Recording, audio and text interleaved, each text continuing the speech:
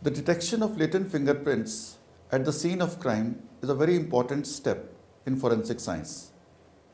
It helps us in elucidating or establishing the identity of the criminal. There are several methods which may be used for detecting latent fingerprints at crime scenes. In many of these methods, metals as well as metal ions play a significant role. Many of the compositions which detect latent fingerprints are based on metals, and some of them are based on metal ions as well. The most trivial example is aluminium powder. It gives very good quality fingerprints on a large number of crime scene evidence. Of course, the aluminium particles must be homogeneous, they must be small in size, and very often they may be coated with some fluorescent dyes. When they are coated with fluorescent dyes, the powder constituting the aluminium particles and maybe some other reagents also, it helps us in detecting faint and fragmented fingerprints as well as fingerprints on multicolored items. Apart from aluminium powder, many other metal powders can also be used. In fact, iron powder, very small particles of iron, they help us in preparing the magna powders, or also called magnetic powders. The significance of these powders is that they may be used on vertical surfaces like almirahs and refrigerators. Silver nitrate is another good method for detection of latent fingerprints. It's based on the premise that sweat residue contains chloride ions. Silver nitrate reacts with the chloride ions to give white but unstable silver chloride. When exposed to sunlight or ultraviolet light, silver chloride decomposes into finely divided black silver particles, and so black colored finger ridges are rendered visible. Metal ions are not directly used in ninhydrin method, which is also one of the most popular methods of fingerprint detection.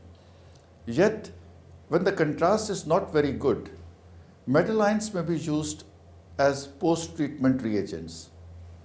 For example, the Ruhiman purple, the complex which is formed on the ridges once the fingerprint residue is treated with ninhydrin, reacts with zinc chloride or cadmium chloride and produces a very stable complex which is fluorogenic in nature. When exposed to laser light, it enhances the rich characteristics. Yet another technique which uses metals is the multi-metal deposition, where a successive layer of gold particles and silver particles is formed on the fingerprint residue. The mechanism is that the protein content of the sweat and even the amino acids, they absorb gold particles, and gold particles in turn absorb silver particles. These days, nanotechnology based fingerprint detection techniques are also becoming very popular. We may use nanoparticle size copper, we may use nanoparticle size aluminum oxide, and some of the times we have used even nanoparticle size calcium carbonate. Nanoparticles have got very large surface area, and if most of the sweat residue has evaporated due to hostile weather conditions, the nanoparticles still help us in detecting those weak and fragmented fingerprints. Apart from this, there are several compositions which use meshed metals, and they have got very long shelf life. Moreover, such compositions can be used both in the laboratory as well as in the field. They pose no occupational hazard to the users, and they are cost effective. Dear students, after studying this module, you shall be able to know that metals constitute a significant component of several fingerprint reagents, and you'll understand that metal ions play an important role in several fingerprint detecting methodologies. Apart from that, You'll also come to know that metal complexes are important both as fingerprint reagents and post treatment chemicals.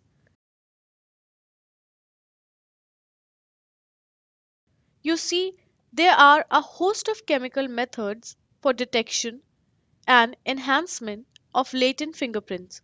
Those which involve the use of metals or metal salts are reviewed in this module.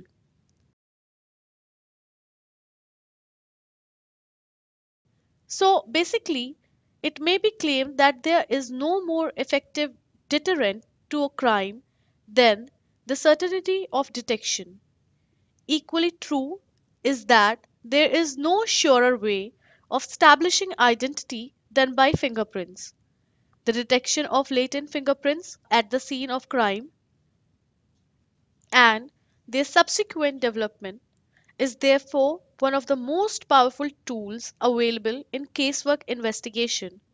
The fingerprints found at the scene of crime or an article removed from it is formed when the papillary ridges leave a deposit of perspiration on a surface with which the finger has been brought in contact. The palms of hand are endowed with frictional ridges, also referred to as papillary ridges, which assist in holding or grasping an object. The ridges are studded all along with minute openings called as sweat pores. As the name implies, sweat continuously oozes out of these pores. When the finger touches a surface, it leaves behind a deposition of sweat exactly in the same manner and pattern as the ridge design. However, this deposition is not visible since sweat is colorless. Hence, it is called a latent fingerprint. The latent fingerprints found at crime scenes are rendered visible by an array of chemical methods. In many of these methods, metals or their salts play a significant role. Now, let us have a look on different methodologies. First comes powder method. The simplest and most commonly used method for detecting latent fingerprints is the powder dusting. This technique relies on the mechanical adherence of the detecting composition to oily components of sweat. While selecting the powder, it is must to ascertain that its ingredients do not interact chemically with the surface bearing the latent impression, nor should it be strongly physically attracted to the surface. Powder formulations containing meshed metals have also been used for a considerable time. These have relatively long shelf lives. Silver powder containing aluminum flake and pulverized quartz, gold powder containing bronze flake and pulverized quartz, and gray powder containing meshed aluminum and kaolin are some examples of metallic dusting composition. In here, the figure a fingerprint developed by a metal-based composition on glossy magazine cover. A good number of powder formulation contain metals or metal salts in concentration with organic derivatives that fluoresce or phosphoresce upon exposure to ultraviolet or laser light. The advantage of such compositions is that these are useful for visualization of latent prints impinged on multicolored surfaces that would present a problem of contrast if developed with regular or metal based powders. Moreover, these may be used for detecting weak, chance, and fragmented fingerprints that are often encountered at crime scenes. Their disadvantage is that these can rarely be used in fieldwork. Some common organic compounds that have been used for preparing luminescent powders are rhodamine B, acridine orange, and crystal violet. A latent fingerprint developed on paper under fluorescent conditions is depicted in this figure. Then comes nanotechnology based methods. Conventional fingerprint dusting powders pick up prints since the oil secreted by fingertips has a natural tackiness. In the course of the time, The oil tends to evaporate, and therefore all fingerprints are difficult to detect by powder method. This problem is specifically relevant to a tropical country like India, where hot climate prevails 8 out of 12 months in a year. Nanotechnology provides a solution to this problem. Nanoparticles have the ability to actively seek out oil from the fingerprint residue, however small the amount may be. This paves the way for development of even extremely faint fingerprints. The adhesion of a powder formulation to fingerprint residue is governed by the pressure deficit mechanism. If a powder particle is wetted only on its lower side by the sweat deposition, then owing to the curvature of the meniscus, there will be a pressure deficit inside the droplet, causing the particle to adhere. The electrostatic attraction between the sweat residue and the powder particles too play a role in adhesion, albeit a minor one. The effectiveness with which the powder adheres to the ridges depends on the size and shape of the particles that compose the formulation. Small fine particles adhere more easily than large coarse ones. Particles with size in nanometer range have excellent adhesion ability. Hence, as shown in the figure, the nanotechnology based compositions develop clearer and more detailed fingerprints as compared to conventional powder formulation. Fluorescent fingerprint dusting compositions based on nanoparticles of metal salts in concert with eosin Y dye have shown promising results. These develop finger marks on a broad spectrum of items. It has been observed that better quality fingerprints are obtained when nanoparticles of a polar metal salt rather than of a pure metal or an alloy is used as the base material for preparing the composition. The reason being that the quality of developed fingerprints was profoundly affected by the degree of attraction between the adhesive material and the colorant. Stronger the interaction, better is the quality of the developed fingerprint. The attraction between the adhesive and the colorant, in turn, is dictated by dipole dipole forces between the two chemical entities. Eosin Y is a polar species with a small positive and negative charges residing on carbon and oxygen atoms, respectively. In its molecular structure, alumina 2 is a polar molecule in which a partial positive charge resides on aluminium, with a partial negative charge resides on oxygen. The dipole-dipole attraction between alumina and eosin Y is substantially large. On the other hand, there is no charge separation on the nanoparticles of copper. The dipole-dipole attraction with eosin Y is concomitantly small or altogether absent.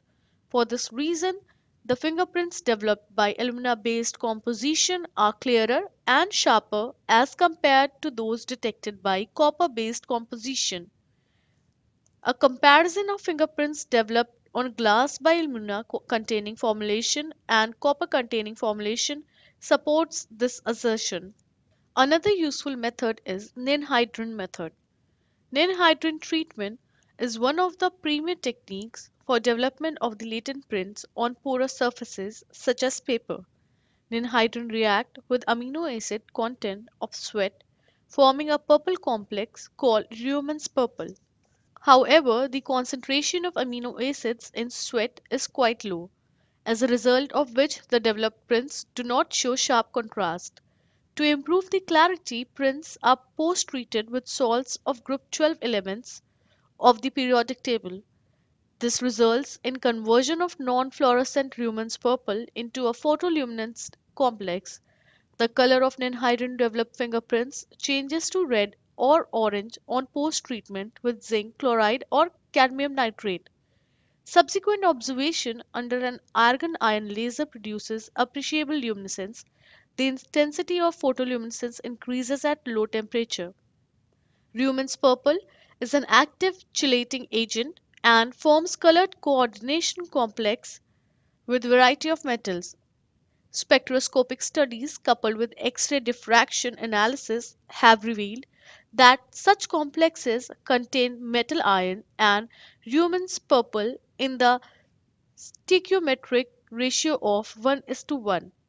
Further models of structural and photophysical features have been developed to establish guidelines for the formation of fluorescent metal Raman's purple complex. Treatment with methyl thionine followed by reaction with zinc ions produces more intense fluorescence than that obtained by using ninhydrin alone. However, post-treatment with cadmium ion gives better results with ninhydrin. Likewise, several ninhydrin analogues including 5-ethoxyninhydrin, 5-ninhydrin and benzofuranninhydrin give optimum results after the latent prints have been post-treated with zinc salts. Then comes vacuum metal deposition method. Vacuum metal deposition, a technique largely used for development of latent fingerprints on non-porous surfaces like plastics and polythene, involve successive deposition of gold and zinc under low pressure. Normally, zinc deposits uniformly throughout the surface except where fingerprints are impinged. This results in development of negative prints in which ridges remain transparent while the background is plated with the metallic zinc. Vacuum metal deposition is an extremely sensitive technique for old prints, as well as for prints exposed to adverse environmental conditions. Beside the gold zinc mixture, a number of other metals may also be used in this technique. For example, a mixture of zinc, antimony, and copper gives optimum results even up to a temperature of 1540 degrees Celsius. On polythene items, a slower rate of evaporation of metal or metals favors effective deposition and development. In case excess gold gets deposited, the coating of zinc is hindered. However, if air is admitted in the chamber, the gold clusters get smoothened.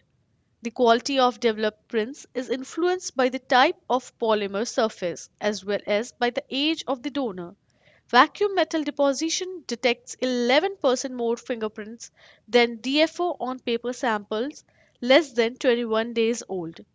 Small particle reagent method, an aqueous suspension of an insoluble powder in a surfactant may be used to develop latent fingerprints on wet surfaces. It fixes the lipid content of the fingerprint residue.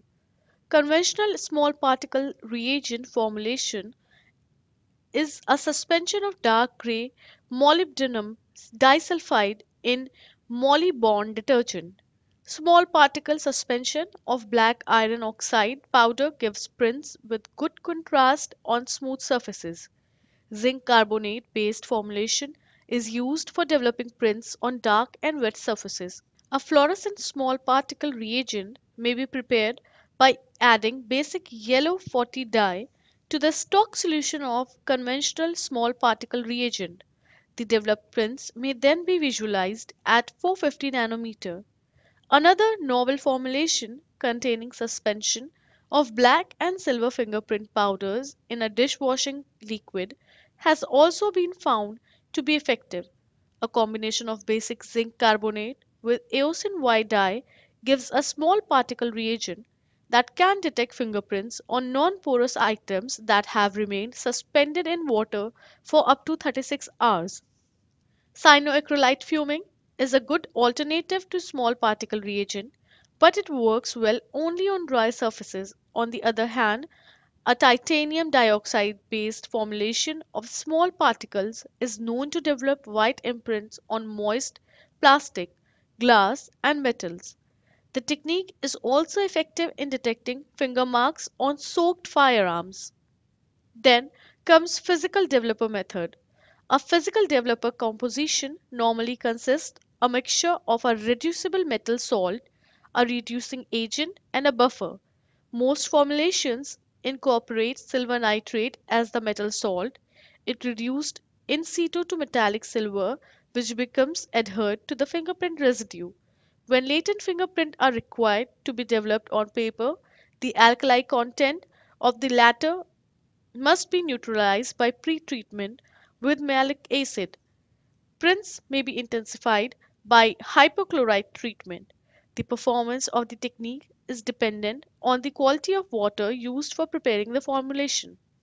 A variant of physical developer involves a modified two-step procedure.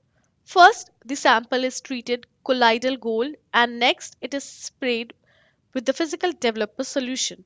Another variation of physical developer, the multi-metal deposition, has immense potential in detecting finger marks on non-porous surfaces like beer labels and gloves. The effectiveness of the multi-metal deposition method depends on the particulate size of the solute and the pH of the stock solution. A modified version of multi-metal deposition has been found to be effective on a number of semi-porous surfaces such as latex gloves and wax paper. A dilute physical developer solution may also be used to enhance silver nitrate developed fingerprints. Now, let us talk about silver nitrate method. Silver nitrate is one of the vintage methods used for the development of latent fingerprints and is most suited for porous surfaces like paper and wood. The reagent fixes the sodium chloride content of sweat, leading to the formulation of silver chloride. The latter decomposes into finely divided silver by the action of sunlight or ultraviolet radiation. The metallic silver gets deposited on the ridges, rendering these visible. A solution of silver nitrate in ethyl alcohol has been used for enhancement of faint marks developed with ninhydrin. When used in conjunction with iodine silver plate transfer technique, the reagent develops latent fingerprints on human skin. While using the silver nitrate method, care has to be taken to avoid overdevelopment of prints. This invariably leads to background coloration.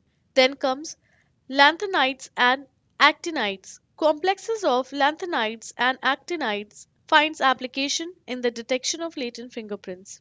The rare earth metal ions form colored fluorescent chelates with Raman's purple, the reaction product of ninhydrin and amino acids. For example, europium chelates produced by the reaction of europium ions with aryl beta diketones are fluorescent in nature and are of help in detection of latent fingerprints on the human cadaver skin. Europium complexes also impart luminescence to print pre-treated with cyanoacrylate. Both europium and terbium ions on compilation with Raman's purple produce luminescent derivatives. Lanthanides are useful for lifting fingerprints on currency notes as well as on conventional porous and non-porous surfaces. A few European chelates serve as fluorescent, lipid-specific follow-up reagents after the fingerprints have been developed by ninhydrin or DFO methods. Europium complexes have also been used as one-step reagents for luminescent investigation of latent prints. Old fingerprints on porous surfaces may be developed with lanthanide complexes in concert with protein stains. Then let us discuss various miscellaneous methods. Metals also find use in some of the unconventional methods of latent fingerprint development. For example, a DC initiated metal sputtering process involving copper, zinc, platinum, and gold gives satisfactory results. Metal flake powders of aluminium, zinc, copper, and iron too have been used for detection of latent fingerprints. Similarly, using milling procedures, aluminium, brass, copper, zinc, and iron flake powders were manufactured for detecting finger marks on light backgrounds. The quality of developed prints depends on the milling condition. Commercially available SB black powder has been used for the detection of latent prints on the craft adhesive tape. Cadmium sulfide, commonly used as a photoluminescent semiconductor, may also be employed as a fingerprint reagent. Now, let us summarize this chapter. In this chapter, we have learned that metals have played a profoundly important role in detection of latent fingerprint. There is a very large list of fingerprint reagents where metals in elemental state, not complexes cationic state, and complexes state have interacted with sweat residue and developed clear and sharp impressions. Metal derivatives have also been used as post treatment reagents to enhance weak and faint chance prints, which are often encountered at crime scenes. A good number of metal coordination compounds impart fluorescent characteristics to develop fingerprints and hence in their detection on multicolored crime scene evidences.